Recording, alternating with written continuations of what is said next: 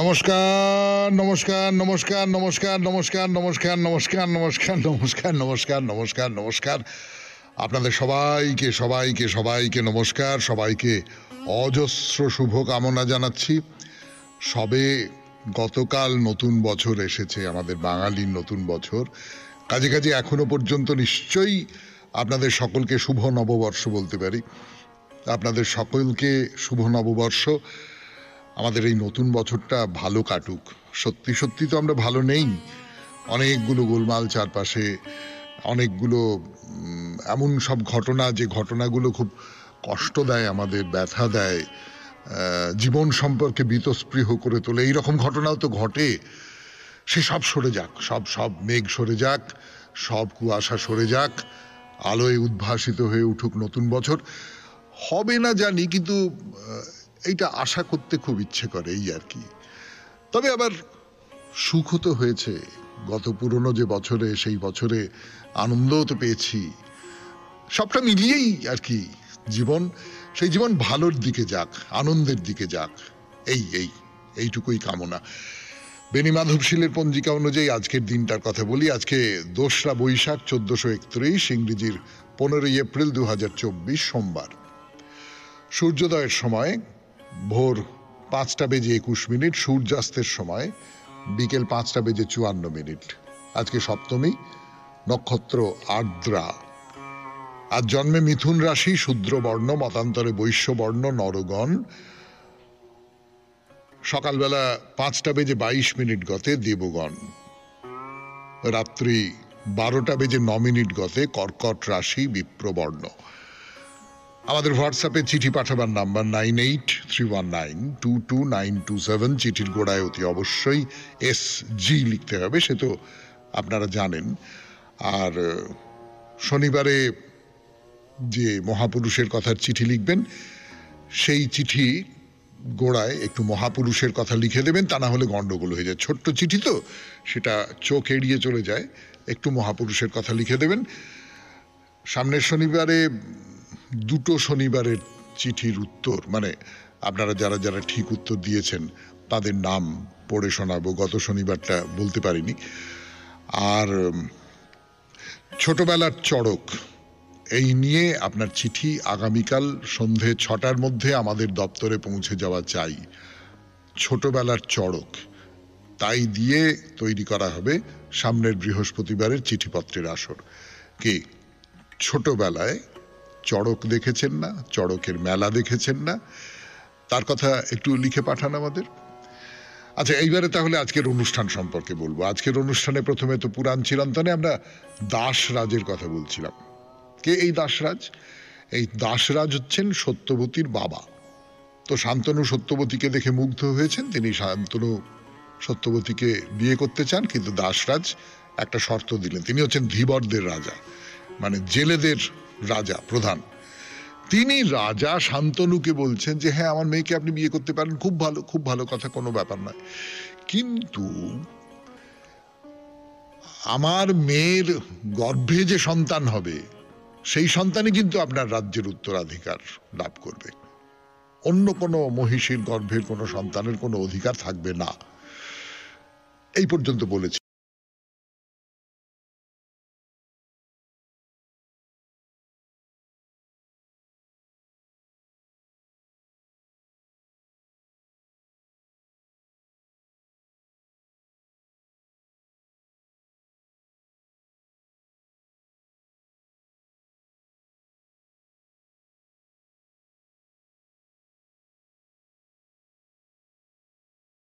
ফেমে শরণাগত অনুষ্ঠানে এইবার পুরাণ চিরন্তন দাস রাজার কথা।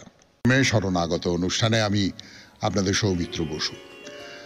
তো যেটা বলছিলাম আপনাদের অনুষ্ঠান পরিচিতিতে, যে দাস রাজা বললেন যে না, এই শর্ত আপনি যদি মেনে নেন মহারাজ, তাহলে আমার কন্যা আপনাকে বিবাহ করতে সম্মত, আমি সম্মত।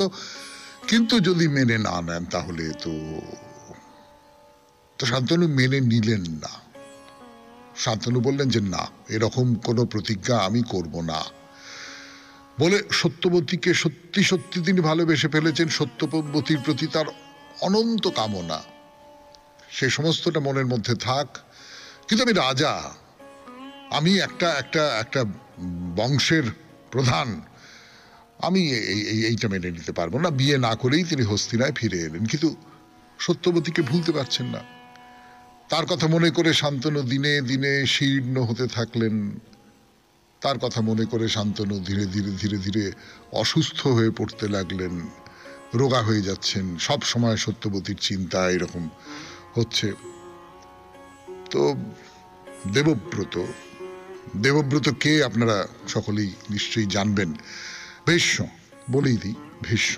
সে ভীষ্ম নাম পরে হবে, কিন্তু দেবব্রত তার সন্তান, তিনি খুব চিন্তিত হয়ে মন্ত্রীর কাছে জানতে চাইলেন যে আচ্ছা, বাবা খুব শোকগ্রস্ত বলে মনে হচ্ছে, কিন্তু ব্যাপারটা কি, আমি তো কিছু বুঝতে পারছি না, একটু বলুন, মানে বাবার এই শোকের কারণটা কি, আপনি কোনোভাবে খোঁজ খবর নিয়ে বলতে পারেন? তো মন্ত্রী বললেন যে হ্যাঁ, ধীবরদের রাজা তার কন্যাকে দেখে তোমার বাবা মুগ্ধ হয়েছেন, কিন্তু এই এই এই এই শর্ত, তার ফলে তিনি বিয়ে করতে রাজি নন, কিন্তু তিনি কিছুতেই সেই মেয়েটিকে ভুলতে পারছেন না, তার ফলে এইরকম হলো। তো দেবব্রত নিজে ব্রাহ্মণ এবং কুরুসভার যারা বৃদ্ধ ক্ষত্রিয়, যারা বয়স্ক বরিষ্ঠ যাকে বলে, সেই সমস্ত মানুষজন, তাদের নিয়ে দাসরাজের কাছে গেলেন। গিয়ে বললেন যে আমি আমার পিতার জন্য সত্যবতীকে প্রার্থনা করছি। তো দাসরাজ বললেন না, সে তোমার পিতাই আসুন, তুমি এসো, যে যা কিছু হোক না কেন, আমার যা শর্ত, আমি সেই শর্ত মানতে হবে, সেই শর্তের অন্যথা করা চলবে না। তোমার বাবা আমার মেয়েকে যদি বিয়ে করেন, আমার মেয়ের গর্ভে যে সমস্ত সন্তানের জন্ম হবে তারাই রাজ্য পাবে, তার বাইরে অন্য কেউ রাজ্য পাবে না। তো তিনি দেবব্রতকে বললেন যে দেখো, এই মেয়েকে আমি পালন করেছি মাত্র, আসলে ইনি আমার আমার কন্যা নন, আমার ঔরসের জন্ম নয়। এ হচ্ছে উপরিচর বসুর কন্যা, খুব বড় একটা রাজবংশে তার জন্ম, এবং এর যে পিতা উপরিচর, তিনিও চান যে সত্যবতী রাজা শান্তনুর প্রিয়া মহিষী হবেন। এটা বলার সঙ্গে সঙ্গে দাসরাজ আরো একটা ছোট্ট তথ্য দিলেন, সেটা খুব খুব গুরুত্বপূর্ণ একটা তথ্য। সেটা থেকে বোঝা যায় যে পরাশরের ঔরসে ব্যাসের জন্ম হবার পর বহু বিশিষ্ট ঋষি মহর্ষি সত্যবতীকে পত্নী রূপে লাভ করতে চেয়েছিলেন, ওই ব্যাসের মতন একটি পুত্র হবে সেই আশায়, এবং তাদের মধ্যে মহর্ষি অসিত বলে একজন, তিনিও আছেন। কিন্তু শুধুমাত্র উপরিচর বসু শান্তনুর সঙ্গে সত্যবতীর বিয়ে দিতে চান বলে অসিতের মতো তপস্বী ঋষির সম্বন্ধ আমি প্রত্যাখ্যান করেছি। 92.7 বিগ FM এ শরণাগত অনুষ্ঠান শুনছেন, পুরাণ চিরন্তন। আরো কথা বলবার জন্য ফিরে আসছে আপনাদের সৌমিত্র বসু গানের পর। চলে গেছে বাবার বিয়ের জন্য, যে বাবা যাকে পছন্দ করেছেন তাকে না পেয়ে শুকিয়ে যাচ্ছেন, তার শরীর খারাপ হয়ে যাচ্ছে, এটা তো আমি ছেলে হয়ে মেনে নিতে পারবো না। কিন্তু দাসরাজ বলেছেন যে না, এইটা মেনে চলতে হবে, তা না হলে আমি সত্যবতীর সঙ্গে অন্য লোকের বিয়ে দিতাম, ভালো ভালো পাত্র ছিল। ভাবুন একবার, মানে প্রায় দর কষাকষি হচ্ছে আর কি। আসলে দাসরাজ যেটা চাইছেন সেটা হচ্ছে, মহারাজ শান্তনু আমার দেওয়া শর্ত স্বীকার করে সত্যবতীকে বিয়ে করলে ভালো, তাহলে সত্যবতীর জন্য সৎপাত্রের কোনো অভাব নেই। তো দেবব্রত সবটাই বুঝেছেন, তবু দাসরাজের মনোবাঞ্ছার কথা তিনি দাসরাজের মুখ থেকে স্পষ্ট ভাষায় শুনতে চান। তো দাসরাজ সবশেষে যেখানে ঢুকে পড়লেন সেটা হচ্ছে যে সম্পর্কে দেবব্রত সত্যবতীর ভাবী সন্তানের বৈমাত্র ভাই, তার উপর তুমি তো বয়সে বড়, তুমি তো রাজসিংহাসনের স্বাভাবিক দাবিদার, ফলে সত্যবতীর যারা সন্তান হবে দেবব্রত, তুমি তো তাদের শত্রু হবে।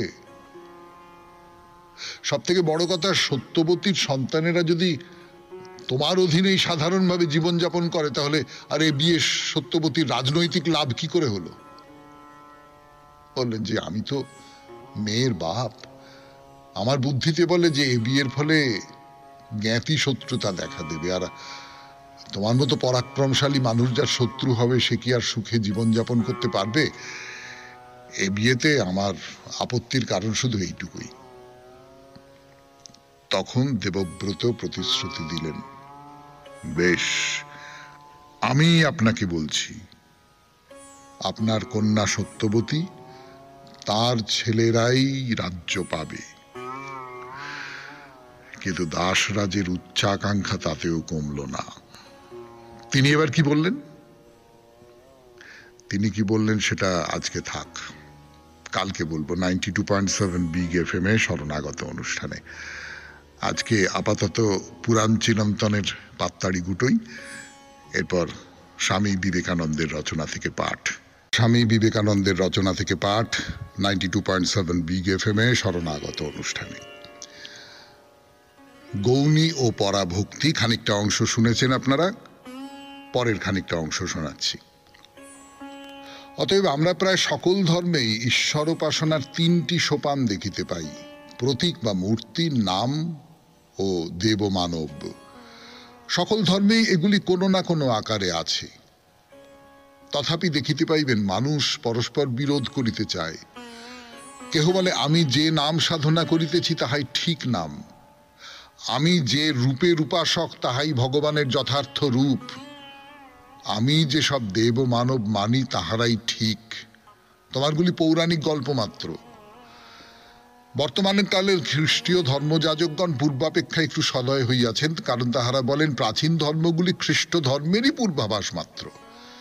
অবশ্য তাহাদের খ্রিস্ট ধর্মই একমাত্র সত্য ধর্ম। প্রাচীনকালে বিভিন্ন ধর্ম সৃষ্টি করিয়া ঈশ্বর নিজের শক্তি পরীক্ষা করিতেছিলেন, শেষে খ্রিস্ট ধর্মে সম্পূর্ণ আত্মপ্রকাশ করিতে সক্ষম হন। এই ভাব অন্তত গোঁড়ামি অপেক্ষা অনেকটা ভালো। 50 বৎসর পূর্বে তাহারা এরূপ কথাও বলিতেন না। তাহাদের নিজ ধর্ম ছাড়া আর সবকিছু তাহারা তুচ্ছ জ্ঞান করিতেন। ধর্ম, জাতি বা শ্রেণী বিশেষে এই ভাব সীমাবদ্ধ নয়। লোকে সর্বদাই ভাবে তাহারা নিজেরা যাহা করিতেছে অপরকেও তাহাই করিতে হইবে, এবং এখানেই বিভিন্ন ধর্মের আলোচনায় আমাদের উপকার হইয়া থাকে। ইহাতে স্পষ্টই বুঝিতে পারা যায় যে ভাবগুলিকে আমরা আমাদের নিজস্ব, সম্পূর্ণ নিজস্ব বলিয়া মনে করিতেছিলাম, সেগুলি শত শত বর্ষ পূর্বে অন্যের ভিতর ছিল। সময়ে সময়ে বরং আমরা যেভাবে ওইগুলি ব্যক্ত করি তাহা অপেক্ষা পরিস্ফুট ভাবেই ব্যক্ত ছিল। ভক্তির এই সকল বাহ্য অনুষ্ঠানের মধ্য দিয়া মানুষকে অগ্রসর হইতে হয়। কিন্তু যদি সে অকপট হয়, যদি সে প্রকৃতপক্ষেই সত্যে পৌঁছিতে চায়, তবে সে ইহা অপেক্ষা উচ্চতর এক ভূমিতে উপনীত হয়, যেখানে বাহ্য অনুষ্ঠান পদ্ধতির আর মূল্য থাকে না। মন্দির ও গির্জা, শাস্ত্র ও অনুষ্ঠান এগুলি কেবল ধর্মের শিশু শিক্ষা মাত্র, যাহাতে প্রবর্তক, প্রাথমিক সাধক শক্ত সবল হইয়া ধর্মের উচ্চতর সোপান অবলম্বন করিতে পারে। আর যদি কেহ ধর্ম চায়, তবে এই প্রাথমিক সোপানগুলি একান্ত প্রয়োজন। ভগবানের জন্য আকাঙ্ক্ষা ও ব্যাকুলতা হইতেই যথার্থ ভক্তির উদয় হয়। কে তাহাকে চায়, ইহাই প্রশ্ন। ধর্ম মত মতান্তরে নাই, তর্কযুক্তিতে নাই। ধর্ম হওয়া, ধর্ম অপরোক্ষানুভূতি। আমরা দেখিতে পাই সকলেই ঈশ্বর, জীবাত্মা ও জগতের সর্বপ্রকার রহস্য সম্বন্ধে নানা প্রকার কথা বলে। কিন্তু যদি তাহাদের প্রত্যেককে পৃথকভাবে জিজ্ঞাসা করেন, তুমি কি ঈশ্বরকে উপলব্ধি করিয়াছ? তুমি কি আত্মাকে দর্শন করিয়াছ? কয়জন লোক সাহসের সহিত বলিতে পারে, করিয়াছি? তথাপি তাহারা পর পর লড়াই করিতেছে। 92.7 বিগ FM এ শরণাগত অনুষ্ঠান শুনছেন। শেষ হলো স্বামী বিবেকানন্দের রচনা থেকে পাঠ, গৌণী ও পরাভক্তি। এরপর কথামৃত। গানের পর ফিরে এলাম 92.7 বিগ FM এ শরণাগত অনুষ্ঠানে। এইবার কথামৃত থেকে পাঠ, ঠাকুর শ্রী রামকৃষ্ণ পরমহংসদেবের কথামৃত থেকে পড়ে শোনাচ্ছি আপনাদের, আমি আপনাদের সৌমিত্র বসু। এর আগের দিন যে কথাগুলো বলা হচ্ছিল, যে ওই যে মুখুজ্জে, যোগীন মুখার্জি, তার সঙ্গে ঠাকুর শ্রী রামকৃষ্ণ পরমহংসদেব কথা বলছেন, বলতে বলতে নানান রকমের বিষয় চলে আসছে। তো তার সূত্র ধরে যেটা ঠাকুর বলছেন সেটা হচ্ছে যে তিনি মনে করলে জ্ঞানীকে সংসারেও রাখতে পারেন। তার ইচ্ছাতেই তো জীবজগৎ হয়েছে, তিনি ইচ্ছাময়, এই সমস্তটা আসলে তার ইচ্ছে, আর কিছু নয়। কিন্তু এইখানে একটা খুব ভালো প্রশ্ন তোলেন যোগীন মুখুজ্জে।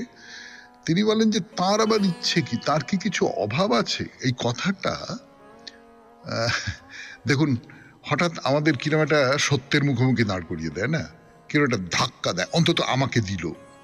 কেন দিল? আমার মনে হলো যে আচ্ছা, তার মানে মানুষ যে ইচ্ছে করে, কোনো কিছু ইচ্ছে করে, সেই ইচ্ছেটা আসলে কোনো একটা অভাবের জায়গা থেকেই তো আসে। হ্যাঁ তাই তো। আমার মনে হলো যে হ্যাঁ, শরণাগত জন্যে এইটা করি। তো এই যে ইচ্ছেটা, তার মানে আমার ভেতরে কোথাও একটা এইটা করতে হবে সেই বোধটা তৈরি হলো, এবং সেটা একটা অভাবের জায়গা থেকেই তো তৈরি হলো, একটা কিছু কামনার জায়গা থেকে তৈরি হলো। ইচ্ছেটা তো এই কামনার জায়গা থেকে আসে, আমার ইচ্ছে করছে এইটা করতে। হ্যাঁ ঠিকই তো, কামনার জায়গা থেকেই তো ইচ্ছে জাগে। কিন্তু এই ইচ্ছেটা মানে সেটা এমনটা হতে পারে যে আমার নাতি বা নাতনি একটু সকালবেলা এসে দাদু বলে ঘরের মধ্যে ঢুকে এটা বলে চলে যাক, সেই ইচ্ছেটাও কিন্তু একটা কামনা থেকেই আসে না। তো এই যে তার তো কোনো কামনা থাকবার কথা নয়, তাহলে তিনি এই ইচ্ছেটা করছেন কেন? তার কি কোনো অভাব আছে? এর উত্তরে ঠাকুর বলছেন তাতেই বা দোষ কি? জল স্থির থাকলেও জল, তরঙ্গ হলেও জল। সাপ চুপ করে কুণ্ডুলি পাকিয়ে থাকলেও সাপ, আবার তির্যক গতি এঁকে বেঁকে চললেও সাপ। বাবু যখন চুপ করে আছে তখনও যে ব্যক্তি, যখন কাজ করছে তখনও সেই ব্যক্তি। অর্থাৎ তিনি ইচ্ছে করলেন কি না করলেন, কেন ইচ্ছে করলেন? তিনি খেলবার জন্য ইচ্ছে করলেন, এমনটা তো হতে পারে, এটা তার খেলা। তো এই যে ইচ্ছেটা, এই ইচ্ছেটা তার, তিনি এই বিশ্বজগৎ সবকিছু তৈরি করেছেন, এবং তিনি ইচ্ছে করলেও তিনি, না ইচ্ছে করলেও তিনি। জীবজগৎকে বাদ দেবে কেমন করে? তাহলে যে ওজনে কম পড়ে। বেলের বিচি খোলা বাদ দিলে সমস্ত বেলের ওজন পাওয়া যায় না। অর্থাৎ আমি যদি বলি বিচি খোলা, যেগুলো আমরা খাই না, বেলের বিচি অবশ্য খাই না তা নয়, বেলের বিচি খাওয়া ভালোই, কিন্তু ঠাকুর বলছেন যে বেলের বিচি খোলা, খোলাটা তো খাই না। কিন্তু এই সমস্তটা নিয়েই তো বেল। সুখ যেমন আছে, দুঃখ তেমন আছে, এই সমস্তটা নিয়েই যে জীবন। জীবন মানে কেবলমাত্র সুখ, জীবন মানে কেবলমাত্র আনন্দ, জীবন মানে কেবলমাত্র প্রাপ্তি, এমনটা ভাবার তো কোনো যুক্তি নেই। 92.7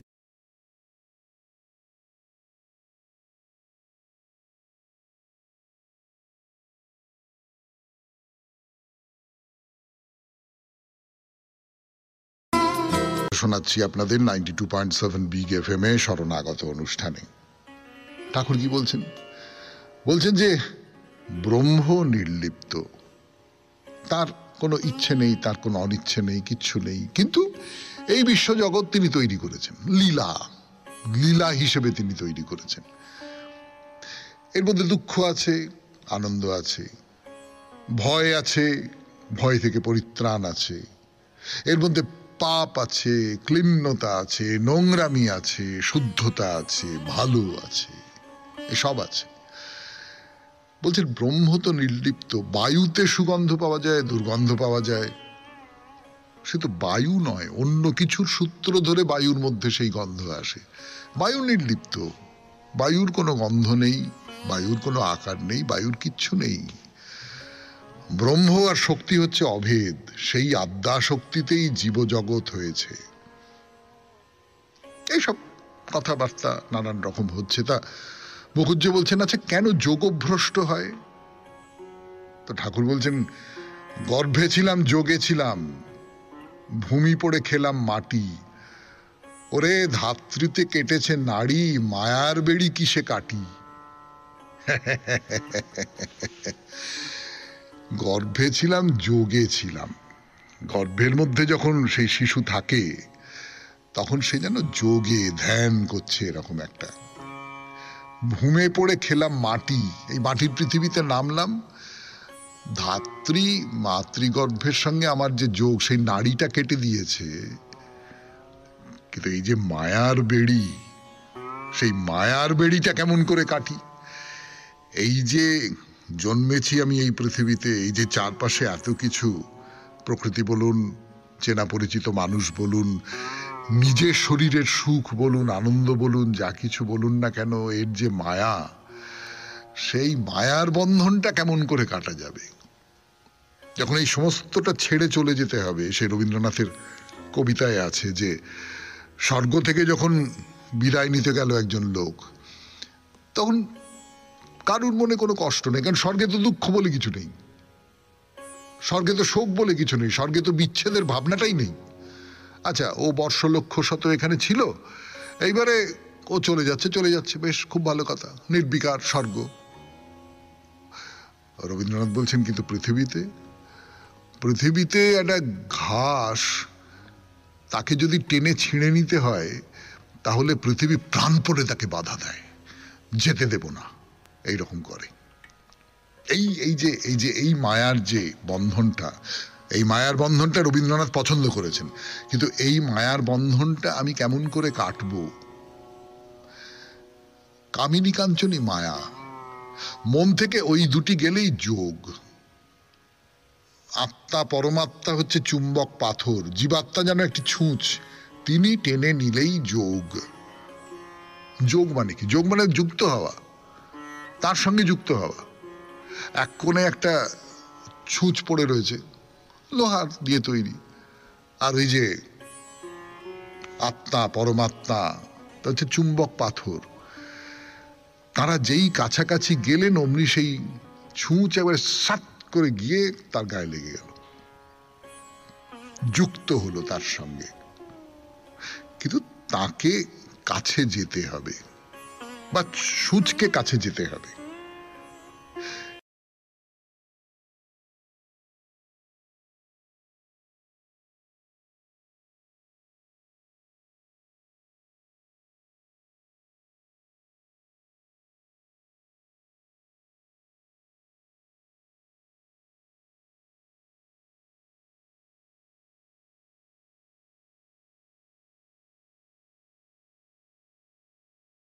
শুনছেন কথা অমৃত থেকে পাঠ, আরো পাঠ করব, ফিরে আসছি গানের পর। ঠাকুর বলছেন 92.7 বিগ এফএম এ শরণাগত অনুষ্ঠানে সেই সব কথা বলছি আপনাদের, যে মুখুজ্জে, যোগিন মুখুজ্জে, তিনি জিজ্ঞেস করছেন কিভাবে পরিষ্কার হয়, কিভাবে পরিষ্কার হবে?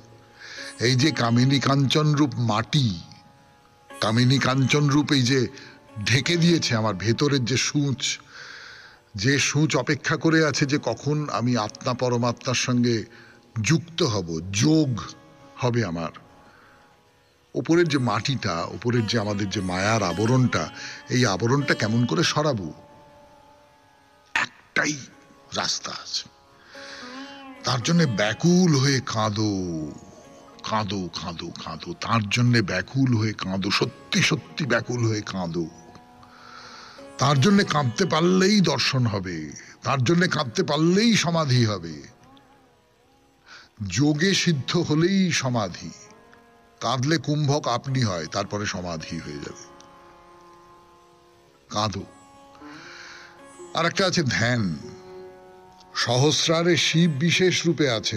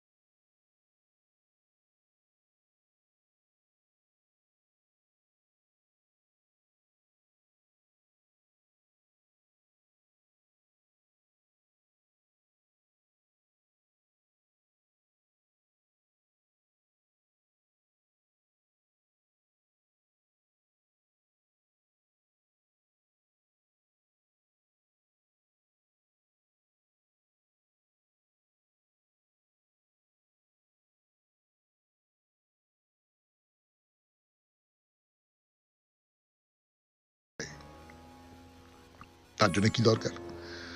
সংসারী লোকের সবসময় সাধু সঙ্গ দরকার, সবাইকার দরকার সাধু সঙ্গ, সন্ন্যাসীরও সাধু সঙ্গ দরকার। এইটা না খুব সহজ একটা কথা। আপনারা দেখবেন যে ধরুন বাড়ির ছেলেটা বা মেয়েটা কিনা বকে যাচ্ছে, কেন বকে যাচ্ছে? কোনো একটা অসৎ সঙ্গ সে পাচ্ছে। সেই অসৎ সঙ্গটা বাবা মাও হতে পারে, কিন্তু বাবা মাও অসৎ সঙ্গ তৈরি করতে পারেন। আজকালকার দিনে তো পারেনি, খুবই বেশি পারেন, আগেকার দিনেও পারতেন না এমনটা নয়। বা বন্ধু বান্ধব, একটা বয়সে কতকগুলো অ্যাডভেঞ্চার করবার কৌতূহল হয়, নিষিদ্ধ কতকগুলো কাজ করবার জন্য কৌতূহল হয়, এরা একটা অসৎ সঙ্গে পড়ে যাচ্ছে, ডোন্ট কেয়ার ভাব তৈরি হয় তো একটা বয়সে। এই যে অসৎ সঙ্গ না, এখান থেকে নিজেকে সরিয়ে এনে সাধু সঙ্গটা দরকার। সাধু মানে সাধু বাবাজি নয়, ভালো সঙ্গ, যে ভালো কথা বলবে, যে নিজেকে আমার এই যে জীবন সেখান থেকে উত্তীর্ণ করে দেবার কথা বলবে, উত্তীর্ণ করে দেবার যে আকাঙ্ক্ষা সেইটা আমার ভেতরে তৈরি করে দেবে। এই সাধু সঙ্গটা খুব দরকার, কিন্তু বিশেষ করে সংসারী লোকেদের, কেননা তাদের তো কামিনী কাঞ্চনের মধ্যে সবসময় থাকতে হয়। তার থেকে নিজেকে বার করবার, উন্মুখ করবার একটা পরিবেশ তাকে তৈরি রাখতেই হয়। শেষ হলো কথামৃত থেকে পাঠ 92.7 বিগ এফএম এ শরণাগত অনুষ্ঠানে। এরপর পত্র। আজকের চিঠিটি লিখেছেন সৌমিত্র চট্টোপাধ্যায়, বারুইপুর।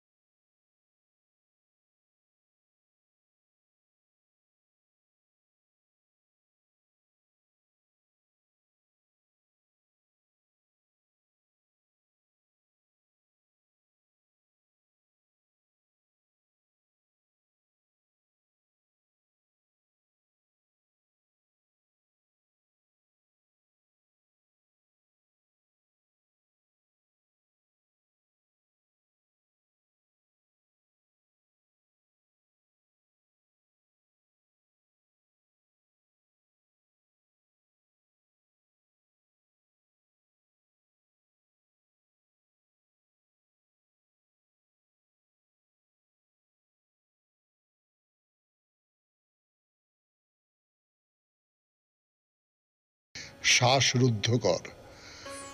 স্থানীয় উপজাতিরা ভয়ঙ্কর বুনিপের কথা বলে, যার হাত থেকে কেউ বাঁচে না। 3 আঙুলের নখযুক্ত পায়ের ছাপওয়ালা সেই জন্তুর উপস্থাপনায় বিভূতিবাবুর কলমের দক্ষতা রোমহর্ষক। বুনিপের হাতে আলভারেজের মৃত্যু, অদেখা বুনিপের রোমাঞ্চকর বর্ণনা কাহিনীকে অন্য পর্যায়ে উন্নীত করে। ইউকা, বাওয়াব ইত্যাদি গাছ, কালোবাস বানর, রেক্ট্রস ভেল্টের ওল্ডনীয় লেঙ্গাই বা অগ্নিদেবের শয্যা নামে আগ্নেয়গিরির ভয়ঙ্কর অগ্নুৎপাতের দৃশ্য বিভূতিভূষণের কলমের গুণে চোখের সামনে জীবন্ত ছবি। হীরক গুহায় নিঃসঙ্গ শঙ্করের প্রাণান্তকর অভিযান, আত্মীয় গাত্তির কঙ্কাল, বোতলবদ্ধ চিঠি সবই নিপুণ হাতে লিখেছেন সাহিত্যিক। বইটা যতবার পড়ি এক টানে শেষ না করে উঠতে পারি নে। কালাহারি মরুভূমি পেরিয়ে অবসন্ন শঙ্কর হীরক সহ জরিপ দলের সাহায্যে মৃত্যুর মুখ থেকে ফিরে এলে অদ্ভুত শান্তি অনুভব করি। আশ্চর্যের বিষয় হলো বিভূতিবাবু একবারও আফ্রিকায় না গিয়ে এই উপন্যাস রচনা করেছেন। অত্যাশ্চর্য প্রতিভা। সৌমিত্র চট্টোপাধ্যায়, বারুইপুর, কলকাতা ১৪৪। হ্যাঁ, এই শেষ যে কথাটি লিখেছেন সৌমিত্রবাবু একেবারে লাখ কথার এক কথা, যে শুধু লাইব্রেরিতে গিয়ে বই পড়ে এরকম একটা জীবন্ত বর্ণনা যিনি করতে পারেন, তার কি অসম্ভব কল্পনা শক্তি, সেটা ভাবলেই কিরম আশ্চর্য বলে মনে হয়।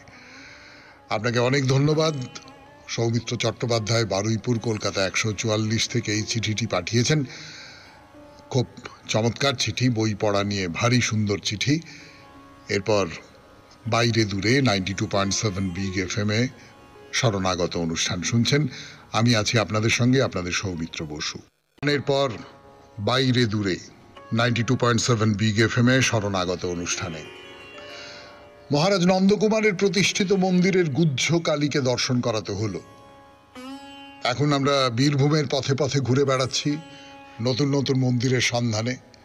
না, নতুন মানে অতি অবশ্যই আমাদের কাছে নতুন, আগে কখনো দেখিনি বলে নতুন, চোখ এড়িয়ে গেছে। কিন্তু এই সব মন্দির তো আছে, ছিল, তাই নতুন মন্দির বলাটা বোধহয় ঠিক হলো না। বলা ভালো এই যে সব আগে না দেখা মন্দির বা ধর্মস্থান যাই বলুন না কেন, আবিষ্কার করতে করতে যাচ্ছি আমরা, এতে একটা দারুণ মজা আছে বলুন। এই শরণাগতের কল্যাণে সেই মজা আমি পাচ্ছি, আপনারাও তো পাচ্ছেন নিশ্চয়ই। কিন্তু এখন যে মন্দিরে যাব বলে ঠিক করেছি সেটা নিয়ে আমি একটু ধন্দেই আছি। একে কি আদৌ মন্দির বলা উচিত হবে? মন্দির মানে তো হলো, আপনারা জানেন, বাড়ি, গৃহ, আবাসস্থল, সেখান থেকে দাঁড়িয়েছে দেবতা বা দেবীর বাড়ি। তার মানে মন্দির যদি থাকে তাহলে তার বিগ্রহ থাকবেনি। কিন্তু আমরা এখন যে মন্দিরের দিকে যাচ্ছি সেখানে কোনো বিগ্রহ নেই। তাহলে একে মন্দির বলা যায় না? যায় না, যায় না, যায় না।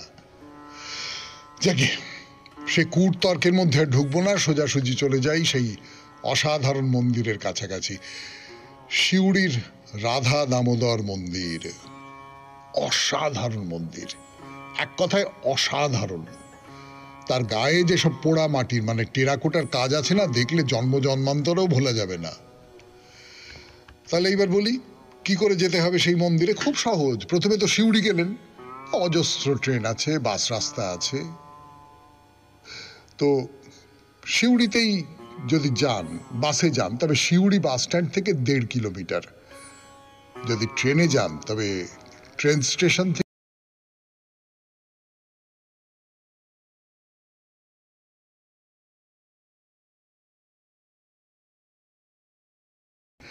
92.7 বিগ FM এ শরণাগত অনুষ্ঠানে সিউড়ির রাধা দামোদর মন্দির 92.7 বিগ FM এ শরণাগত অনুষ্ঠানে সেই মন্দিরের কথা বলতে বসেছি আপনাদের।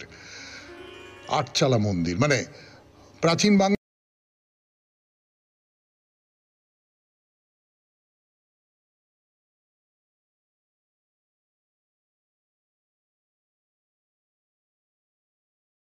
মন্দির। দেখুন, সে কথা জানাবার আগে আপনাদের একটা কথা জানিয়ে রাখি, এই বাংলায় না খুব পুরনো কোনো মন্দিরের পক্ষে টিকে থাকা খুব শক্ত। আসলে আমাদের বাংলার জলবায়ু একটু একটু একটু একটু একটু আর্দ্র, একটু ভিজে ভিজে, তো তার ফলে পাথর বলুন, ইট কাঠ বলুন, উত্তর ভারতের তুলনায় বা অন্যান্য যে কোনো জায়গার তুলনায় অনেক তাড়াতাড়ি নষ্ট হয়ে যায়, উই ধরে। সেইখানে দাঁড়িয়ে এই যে মন্দির, পণ্ডিতেরা হিসেব করে জানিয়েছেন এটা তৈরি হয়েছিল সপ্তদশ শতাব্দীর শেষের দিকে বা অষ্টাদশ শতাব্দীর প্রথম দিকে। তার মানে কিছু না হলেও আজ থেকে 400 বছর আগে। আসলে এই মন্দির এটা ছিল ফুল পাথর দিয়ে তৈরি, তাই সময়ের থাবা এর উপরে খুব একটা গেড়ে বসতে পারেনি। এই মন্দির প্রতিষ্ঠা করেছিলেন ঘনশ্যাম দাস নামে এক ব্যক্তি।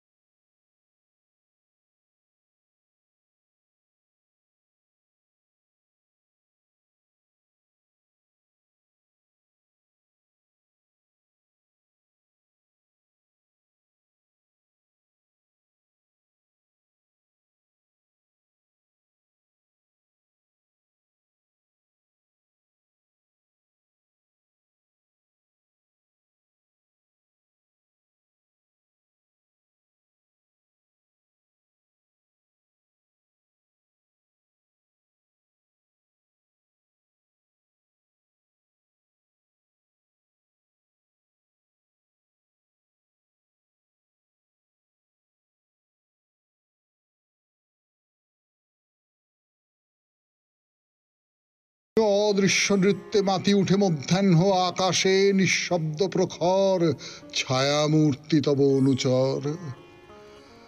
মত্তশ্রমে শশিছে হতাশ, রহি রহি দহি দহি উগ্র বেগে উঠিছে ঘুরিয়া। আবর্তিয়া তৃণপর্ণ ঘূর্ণচ্ছন্দে শূন্যে আলোড়িয়া চূর্ণ রেশুরাস। আবর্তিয়া তৃণপর্ণ ঘূর্ণচ্ছন্দে শূন্যে আলোড়িয়া চূর্ণ রেণুরাস। মত্তশ্রমে শশিছে হতাশ। দীপ্ত চক্ষু হেসীর্ণ সন্ন্যাসী পদ্মাসনে বস আসি রক্তনেত্র তুলিয়া ললাটে। শুষ্ক জল নদী তীরে শস্য শূন্য তৃষাদীর্ণ মাঠে উদাসী প্রবাসী দীপ্ত চক্ষু হেসীর্ণ সন্ন্যাসী। জ্বলিতেছে সম্মুখে তোমার লোলুপচিতাগ্নি শিখা। লেহি লেহি বিরাট অম্বর নিখিলের পরিত্যক্ত মৃত স্তূপ বিগত বৎসর করি ভস্মসার। চিতা জলে সম্মুখে তোমার। হে বৈরাগী কর শান্তি পাঠ। উদার উদাস কণ্ঠ যাক ছুটে দক্ষিণে ও বামে। যাক নদী পার হয়ে যাক চলি গ্রাম হতে গ্রামে পূর্ণ করি মাঠ। হে বৈরাগী কর শান্তি পাঠ। সকরুণ তব মন্ত্র সাথে মর্মভেদী যত দুঃখ বিস্তার ইয়া যাক বিশ্বপরে। ক্লান্ত কপতের কণ্ঠে ক্ষীণ জাহ্নবীর শ্রাম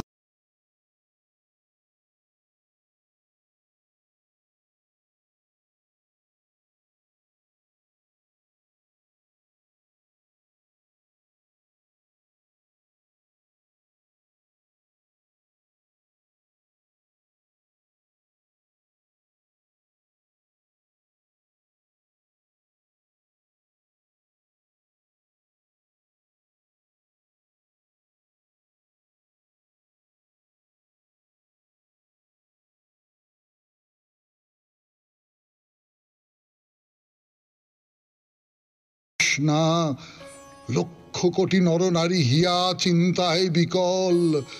দাও পাতি গেরুয়া অঞ্চল। ছাড়ো ডাক হে রুদ্র বৈশাখ। ভাঙিয়া মধ্যাহ্ন তন্দ্রা জাগি উঠি বাহিরব দ্বারে। চেয়ে রব প্রাণী শূন্য দগ্ধ তৃণ দিগন্তের পারে। নিস্তব্ধ নির্বাক হে ভৈরব হে রুদ্র বৈশাখ। খুব ভালো থাকবেন, আনন্দে থাকবেন। নমস্কার। নমস্কার।